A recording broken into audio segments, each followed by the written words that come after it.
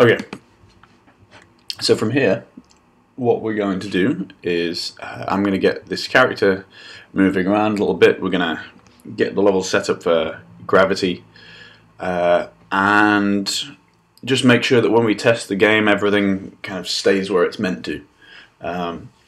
So let's just quickly test to see what happens now if we run it.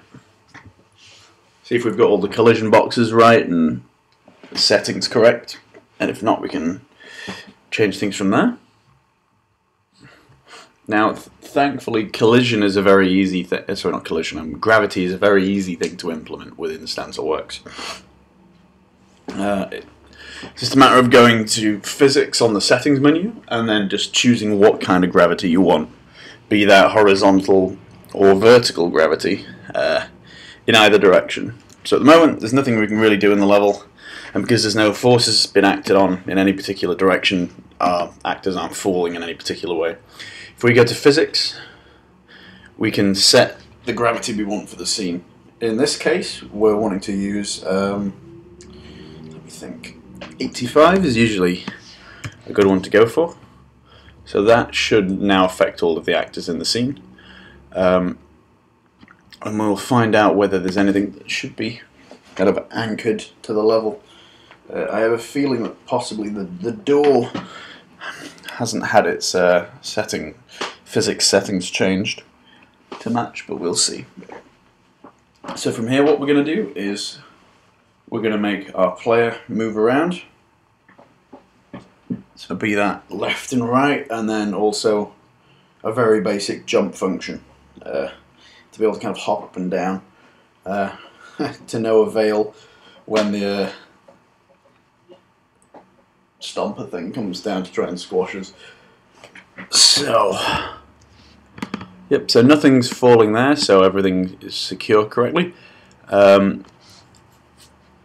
It's kind of obvious that it is actually working, because if we zoom in, you can see that the stompers have just slightly fallen, which they wouldn't do if there was no gravity. And that's because their collision boxes are slightly smaller than what they are, so they've sunk to rest on the doors. So from here, let's get basic player movement implemented. So let's go to the player, and I'm going to go to events. We're going to create a new event. Now, you'll probably all be wondering, like, on the last few tutorials, I've not looked into these two here. The reason I haven't is because these are useful, but you can do pretty much anything that you can do in these two here in these three basic category events here. So I'm going to do my player movement all in updating. Because in the key input event, you can't do sustained presses. So for example, when it's held down, that isn't an option with this. So for when control is either released or whether it's pressed.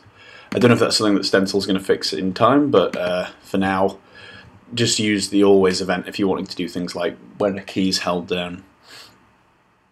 So I'm going to go to flow, and I'm going to create myself an if statement.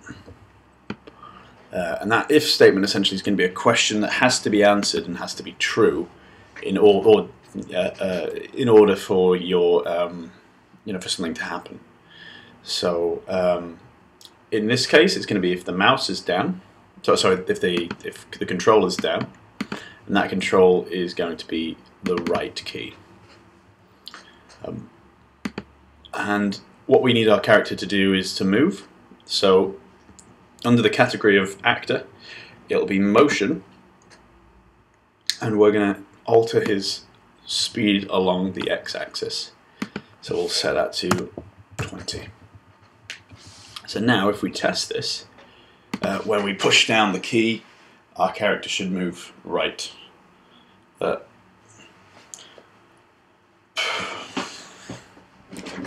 And then from here we can handle a variety of different things.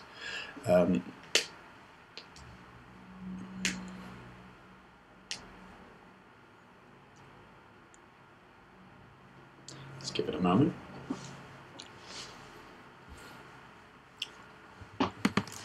So, oh, yeah, and because I don't have any other controls, I'm now stuck here. But you can see that gravity's in effect.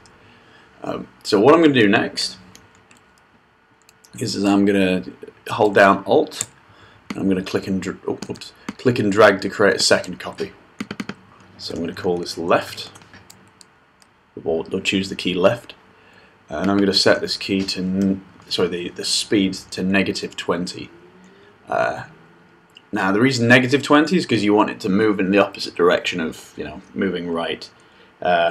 Quite a few people in the past have just used the same number for both, and it just ends up with them only being able to move in one direction. So then what we need to do as well is deal with when released, because otherwise your character will just continue moving. So I'm going to do that for each of these. So when right is released, set the speed to 0. So now we should be able to move left and right within the space. Now, what we could probably do to add as well, whilst we're at it, is let's get our character turning.